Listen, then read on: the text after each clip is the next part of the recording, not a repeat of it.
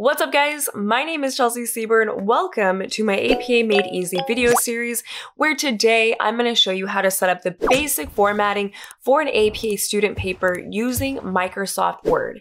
Not only that, I'm going to show you how to save it as a template on your computer so you only have to set up your title page general formatting one time.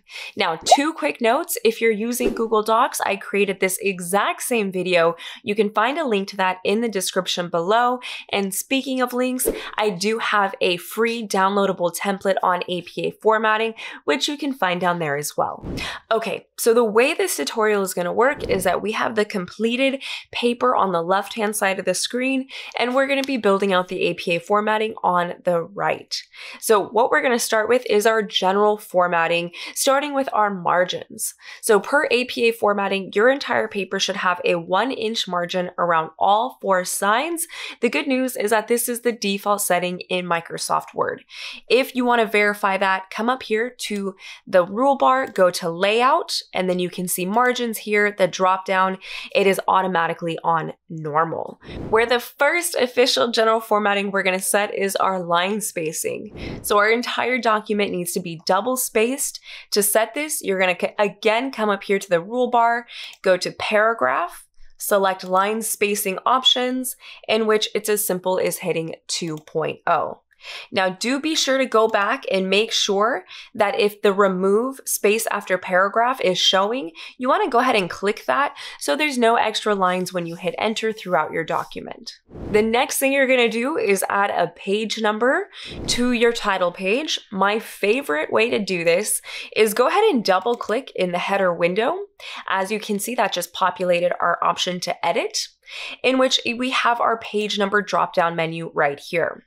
You want to make sure to select top of page and then add the page number in the right-hand corner like you see it is there. Now, before we click out, we're not quite finished. You want to make sure to highlight that number so that way you can change the font size and type to match the rest of your document. We're going to change this to Times New Roman 12 point because that tends to be the universally accepted font size and type for APA formatting. Once that's finished, it's as simple as double clicking anywhere on your paper, and now you can see our page number is set. Speaking of font, let's go ahead and set that up for the rest of our document. To do so, you want to select the font drop-down menu here in our rule bar, go ahead and change Calibri to Times New Roman, and we're going to set it at a size 12. But that officially concludes the general formatting, in which now we can move on to typing out the elements on our title page. The first thing you want to do is center your cursor, come up here to paragraph, select the centering option, and then I recommend hitting enter roughly 5 or 6 times to bring your cursor down to the middle of your paper. From there, you're going to start by typing out the title. As you can see, it is in boldface font, so you can come up to font, select bold. A shortcut is also hitting Command B or Control B, depending on if you're using a Mac or a PC. I'm going to go ahead and paste in our title right here. As a rule of thumb, a good title is a handful of keywords that captures the essence of your paper. If you want to include a subtitle, go ahead and type it out directly below your main title like you see it is there. Although we don't have one, so I'm going to go ahead and get rid of that, in which now we're going to move on to including our name. So to include your name element, you want to hit enter twice, so 1, 2, and then you're going to type out your name like you see it is here on the left, where it's the first name, middle initial, followed by our last name. Now do note that the font is no longer bolded, as it won't be for the rest of the elements on our title page. The next element you want to include is your affiliation line. And so this is going to be composed of 2 different things. First, your department, and 2, your university. The department might sound a little confusing, but it's simply the department in which you're getting your degree under. So I got a business degree, therefore mine is the Department of Business, and then my university was John F. Kennedy University. Next, you want to include your course information. This also is composed of 2 different things. It's going to be your course code, followed by a colon, and then the name of your course. If you're not sure what the course code is, you can usually find it physically on the outside of the door, or if you're taking online classes in your syllabus or somewhere in your online portal. Next up, you want to include your professor's name.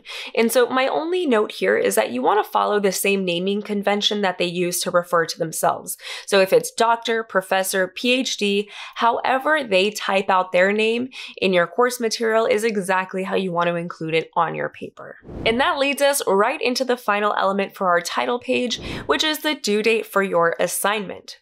For this, you simply want to format it the way that you would format a date in the country you live in. But with that, our title page is good to go. Now let's move on to formatting the main body and the reference list. And the easiest thing that I recommend doing is you want to insert a page break directly after the last element on your title page. And so to do that, make sure your cursor is flush against the last portion of that. Go up here to Insert, select Pages, and then Insert Page Break.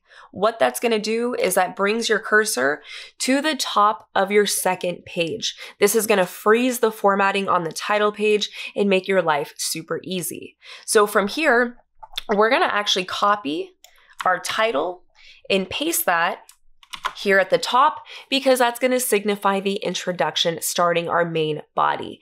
Per APA 7th edition, they no longer want you to type out the word introduction. So with that, we're now ready to start writing the main body in our paper. Now from here, I recommend repeating this process and inserting another page break to format your reference list. So again, bring your cursor flush to the end of that title.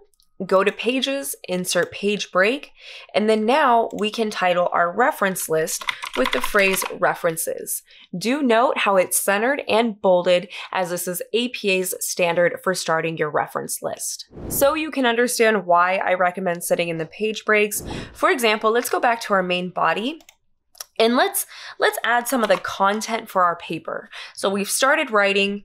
Coming back down to our reference list, notice how it's frozen in place. That way your reference list is always going to be on the last page, so you're free to add, edit references as you're typing out your paper. Now we're not quite finished with the formatting for our reference page. The next thing you want to do is set the hanging indent. And so the first thing is you want to bring your cursor back over to the left-hand side of your screen. And then from there, using the line spacing drop-down menu, you want to select line spacing options. Here, you will see the indentation features in the center in which you want to select special, change it from none to hanging, and then ensure that it's hanging by 0.5 inch. From there, select OK, and then now your hanging indent should be set. So just to put this to the test, here I am typing out a full reference list entry. As you can see, when I fill up that first entire line and my cursor goes to the next, it is indented inward that 1/2 inch, which is per APA standards. Now, before we move on, I do have one other life-saving trick I'd like to show you. So while our hanging indent is set for our paper, if you were to copy and paste a reference from somewhere else, the formatting might be a little off. And so it's important to know how to fix this. The easiest way to do this is you would highlight that reference and then use the ruler to set the hanging indent. Notice my cursor is hovering over that middle caret for the hanging indent. If I hold that and drag it in, that 1/2 inch, there we go, my hanging indent is fixed. But with that, our formatting is finished. We're gonna go ahead and save this as a template, so you only have to create this document this one time. And so to do this, in Microsoft Word, go ahead and come up here to File, select Save As. You're gonna find a location on your computer. So I'm gonna come up here, I'm gonna find my location. There we go. You're gonna give your template a name. I recommend something simple, say title page template. Select save, and then now you have a reusable template to open this and edit it at any time. So you can see how it works. Let's say we're closing out these documents, we're finished writing our paper. A few weeks goes by and we're ready to write our next paper. We would go to that location where we saved our template. We're gonna open this. and then it's gonna open up that document. And from here, we're gonna change the elements on our paper to match our new writing assignment. And then when you're finished, you would go through the process of saving this as a traditional Word document. By the way, if you found this helpful and you need help with APA formatting in terms of referencing and citing, I'm giving you access to a free on-demand webinar where I walk you through the entire process of creating those reference list entries. What's really nice is I do give you guys a workbook where we have a section and we work through some practice problems together. If you'd like to learn more about that, be sure to check out the link in the description below. And with that, I'll see you in the next video.